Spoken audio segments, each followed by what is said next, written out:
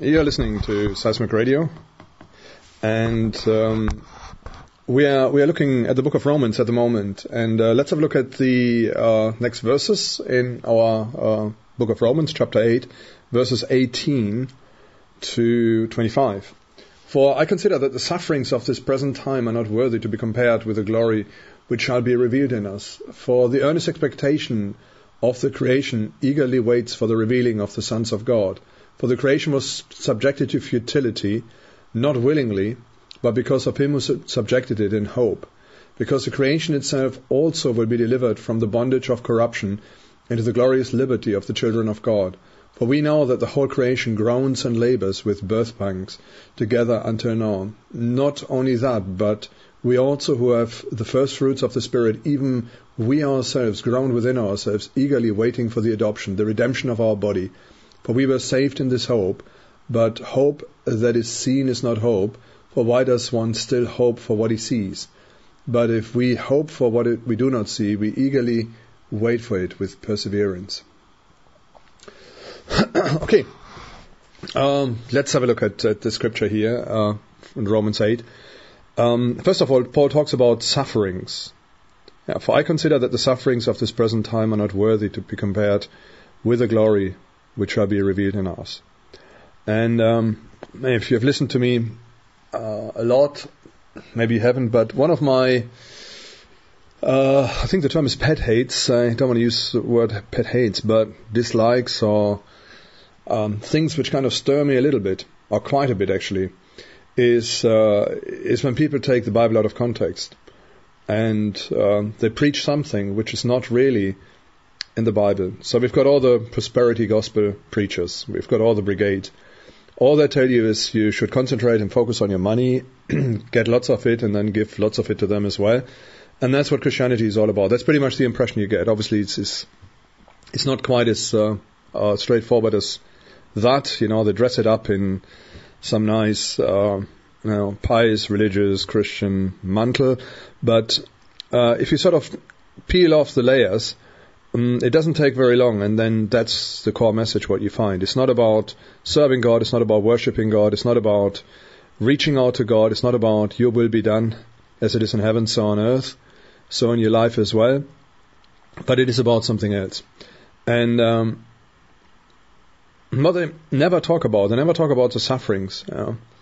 And again, if I look at Paul's life, when you look in the book of Acts, his life was just like one continuous suffering. He had some physical conditions which the Bible or some scriptures in the New Testament suggest that he was almost blind. When we look at church history and at what Paul was, he wasn't like this great standing upright man. He was like a little hunched over little character.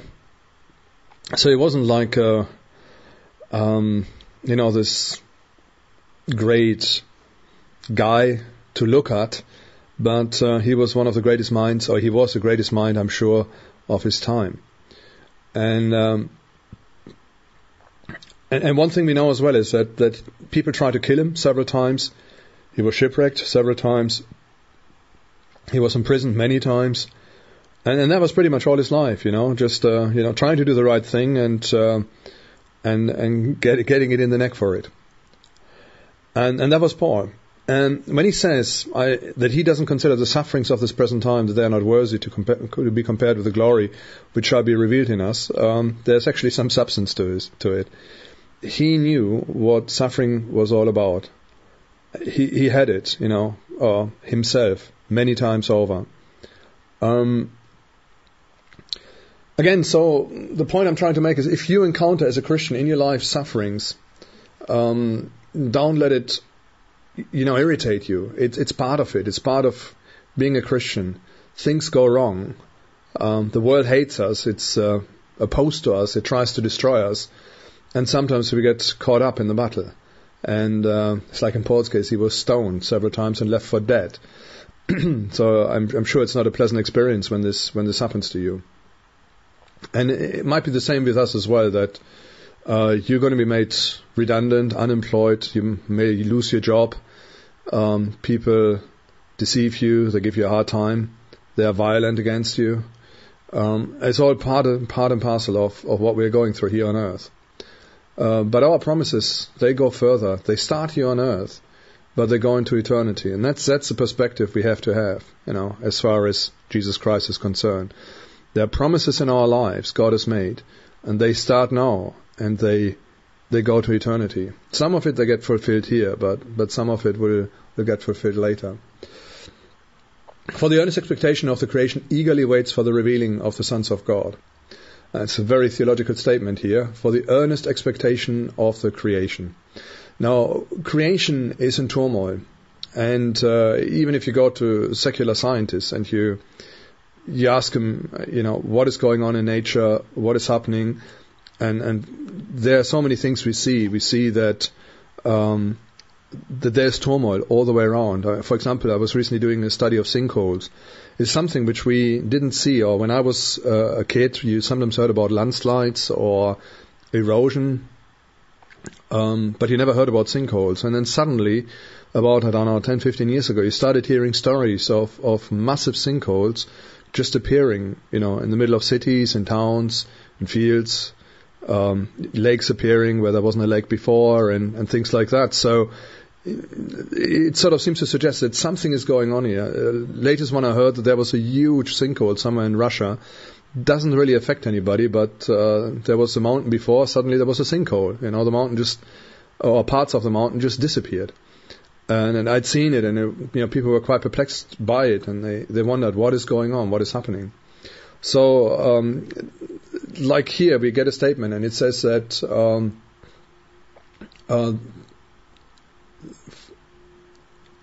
later on in the text, I'm just looking for it, we know that the whole creation groans and labors with birth pangs together until now.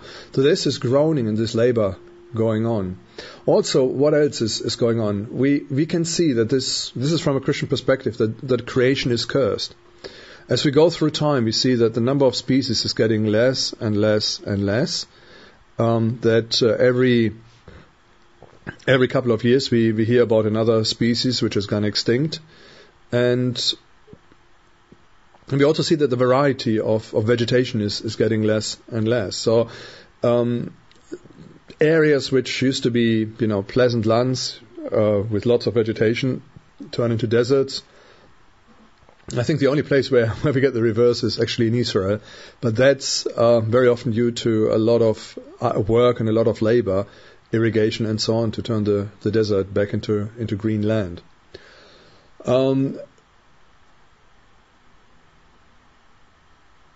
Okay, let's go back to the text. For the earnest expectation of the creation eagerly waits for the revealing of the sons of God, for the creation was subjected to futility, not willingly, but because of him who subjected it in hope, because the creation itself will also be delivered from bondage of corruption into the glorious liberty of the children of God.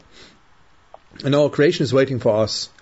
We know, when we look at eschatology and when we look at what the Bible is projecting into the future, that there will be a new heaven and a new earth, and the old things have passed away. And the new heaven and new earth will be in perfection. So, and again, I make this point, and I say, if we look at creation now, and if we look at nature, it's a fantastic place. There's lots of self-healing mechanisms in nature. There is a lot of glory, which you can see in nature, where you look at flowers and you look at other things as well, and you can see that that there is something really beautiful and really amazing in nature, which has got the signature of God written all over it. But then on the other side we see the issue of corruption as well, and we see the issue of nature being fallen. Okay, we're going to go on, and not only that, but we also who have the first fruits of the Spirit, even we ourselves, groan within ourselves, eagerly waiting for the adoption, the redemption of our body. If you're young, it probably might not really dawn on you, and you think, yeah, my body is great, everything is super. I would say there's a good chance that there are some issues, but once you get over a certain age, once you get in your 40s, 50s, or older still, you actually realize that your body is decaying. it's getting less and less. So your teeth, they suffer. You start having problem with your joints. Your hair goes out. If you're a woman in your 20s and 30s, you might be you will be extraordinarily beautiful. But then suddenly, once you hit your 40s, this beauty sort of starts fading away more and more until you look in the mirror and you don't like what you're seeing anymore. So the perfection, the great things, the glory of man, the strength of man just wanes away, and you come to the conclusion you need redemption. Some people, and I think it's quite interesting as well, when you look into the cosmetic industry, they look for redemption in cosmetic surgery. And so we've got all the Botox mania, we've got facelifts and all sorts of other stuff where people try to give themselves like another lease of, I wouldn't say lease of life, lease of beauty, or lease of, being more attractive. And to some extent it does work, but then on the other extent it's a battle you'll not win. Eventually your body is gonna go downhill more and more and more. I find it interesting. I heard a comment recently about Hollywood, where when people do castings, they start complaining because so many people they're so Botoxed up in their face that they don't have real facial expressions anymore. But huge parts of their faces are just numb, and there's no expression in there, and they can't really use them for the films they want to use them for. So they might be looking very pretty on a photo, but when they move about and they might be able to get a smile with their mouth, but the eyes don't smile anymore. That's all gone, and it's turned into a problem within the acting industry in Hollywood and places like that. Which I find quite distressing in a way, that values have been so externalized for people that, what you see and what you present is all that counts. What is behind the real you, the real person, has sort of stepped into the background and doesn't count that much anymore. It's a sad state of society. That's what I think. Okay, so we need redemption and we need adoption, and we know that when we are with the Lord, that we will be redeemed, and the Bible talks about that when the trumpet blows, that the dead in Christ will rise first, and then we who are left over here will be taken up to be with the Lord. And that's when, those who are in heaven will be united with their bodies. And if you are here, you'll be taken with your body, and you'll be taken to be with the Lord. And that's really the redemption, the redemption. I mean, I can only speculate, but I'm sure if you've got rotten teeth, I just lost a filling this morning, or half of a filling, I know that my teeth are going to be perfect, and that I don't have to worry about fillings. And I know that my receding hairline is going to be back as well, and that my beard that's whitening in certain places will be back too. I know that my body is going to be in the best possible condition as it is resurrected, and that is not sort of a half-hearted effort, full of corruption, disease, joints which don't work properly, or leg that's too short, or whatever it may be. But we will be raised with perfect bodies, and we will have our own glory. To use this term, your body will be looking fantastic. If you're a woman, you will be looking fantastic. If you're a man, there won't be any shortfall in your body. And that is something which is, something we look forward to. And the older you get, and the more you realize the frailty of your body you've been endowed with, the more you're looking forward to that. And I'm sure when I look at Paul, who has written this, he had problems reading because his eyesight was failing him. Church history seems to suggest that he was, he wasn't like a great, tall, strong, powerful man, but he was sort of very ordinary, a bit hunched over, seemingly a bit of a weakling, but not like something marvelous, pleasant, great to look at. But I'm sure he was one of the greatest speakers at the time. And he must have been a great person. I mentioned this in the last talk as well. There's one instance in Acts where Paul mentions that, as one story actually that is written in one of the epistles, where anyway Paul mentions that if when he said goodbye to them, if they could have ripped out their eyes to give them to him, they would have done so because of the love they had for him. So I would imagine if Paul was at home at your place, and he would talk to you, you would just have a good time. You would really enjoy his presence being there. If there are things not quite right in your life, he would, point his finger on them and help you to straighten yourself out before God. But he would be a really nice guy to hang around with, and he would sense a deep love, compassion, and greatness that's there within him. So that's the Apostle Paul I'm talking about. And I'm sure that would be the case. But anyway, we are waiting for the adoption, for the redemption of our bodies. And we were saved in this hope, and then he makes a statement about hope, and he says, hope that is seen is not hope, for why does one still hope for what he sees? But if we hope for what we do not see, we eagerly wait for it with perseverance. Now, our faith is based on trusting, on placing trust in Jesus Christ against all the odds, against all logic sometimes. I mean, I can come to you and I can probably make an argument that the Word of God is divinely inspired, and I can sort of go through a bunch of scriptures and stuff like that. You might take it on board, you might not take it on board. But ultimately it comes down to one thing, and that is just this blind trust in Jesus Christ, that He has died for you, that He has done everything on the cross of Calvary, that He is waiting for you to come to Him, and that He can and that He will give you eternal life in the presence and the glory of God. And that takes sometimes a lot of faith, but it's not so hard on the other side either. The Bible talks about the Holy Spirit. The Bible even says that faith is a gift of the Spirit. And there's something which God will create inside of you. All you need to do is just reach out to it, and then things will fall into place by themselves, step by step by step. So I want to encourage you, and I want to really encourage you to embrace this hope we've got in Jesus Christ, and to persevere in this hope as well, and to wait for the adoption, and to wait for the redemption of your body, and for the adoption of being a child of God. I mean, people look at you, people look at me, and there's nothing, glorious to look at. I'm not a guy who, I couldn't go out there in the world and I could say, look at me, how fantastic I am, and all the things I've done. Because I haven't done any, and I'm not fantastic, and I'm not, a great piece to look at either.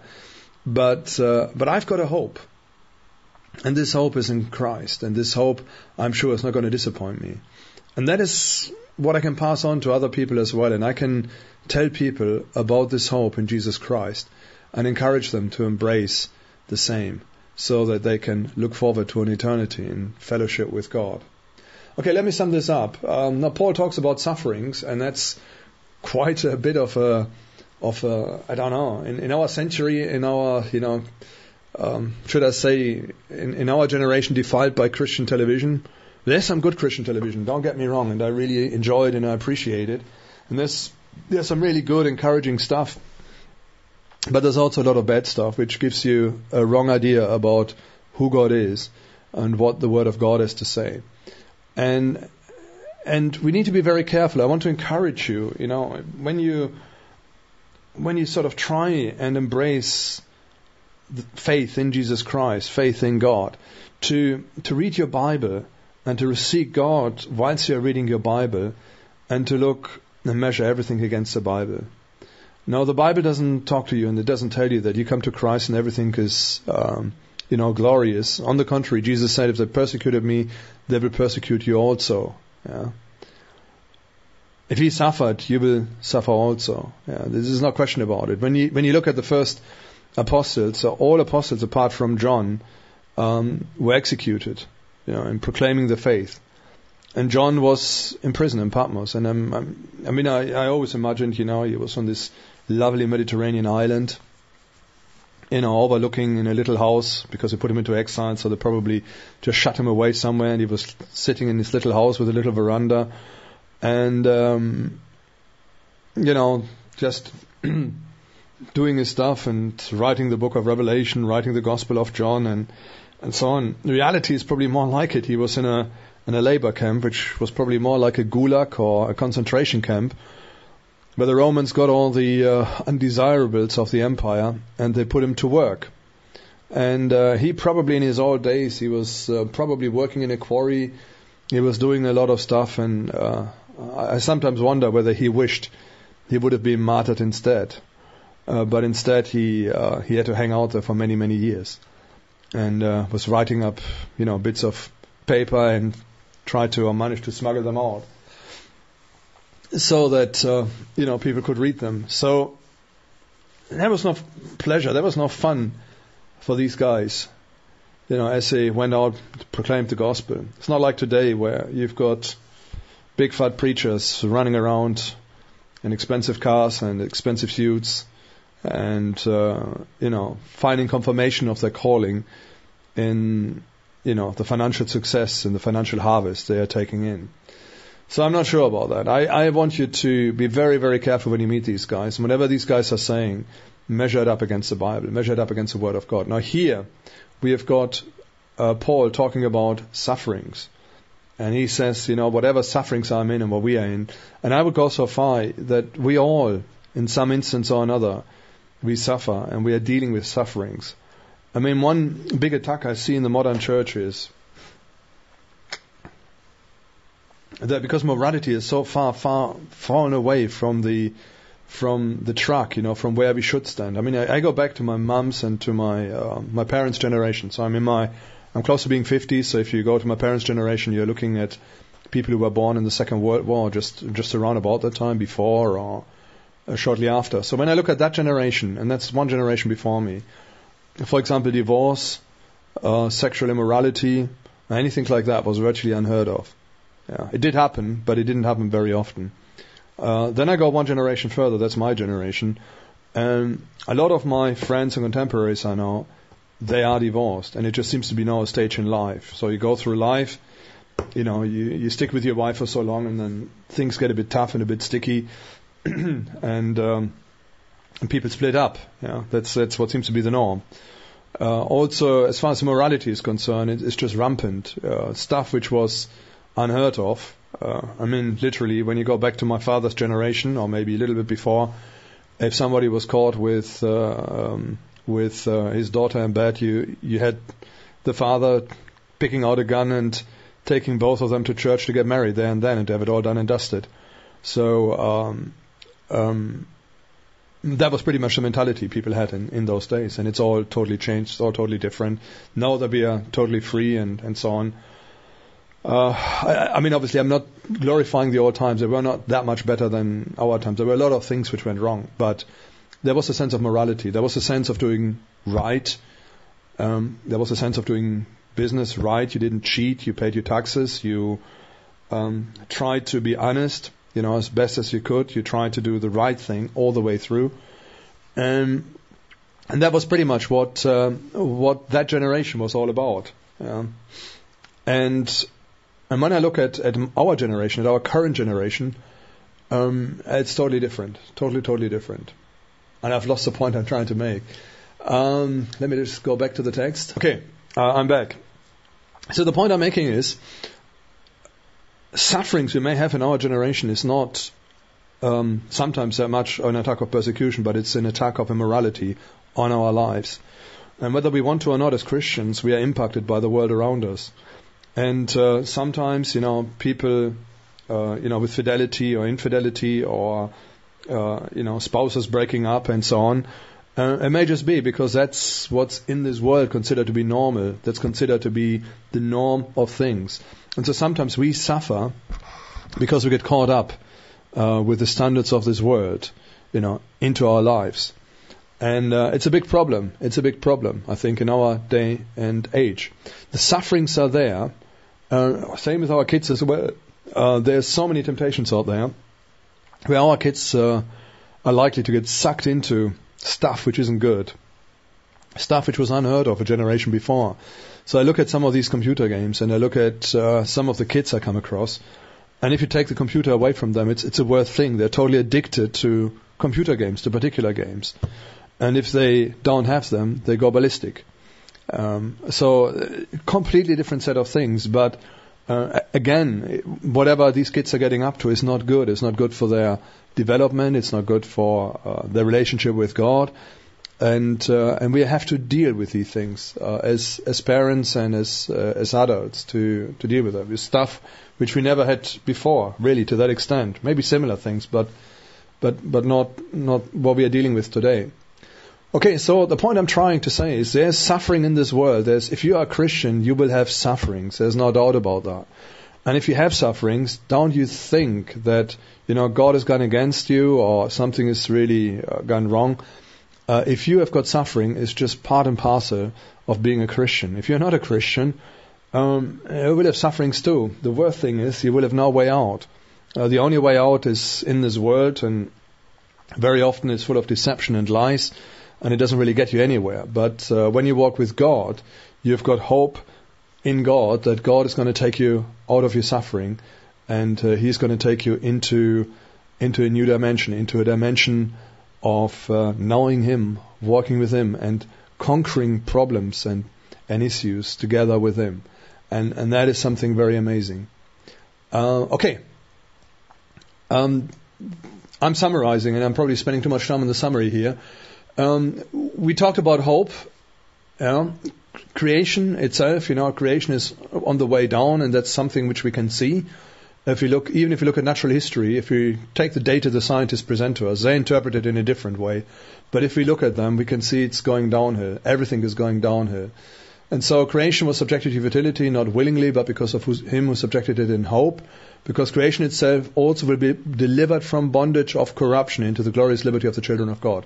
So we are looking at creation. Creation is in bondage of corruption.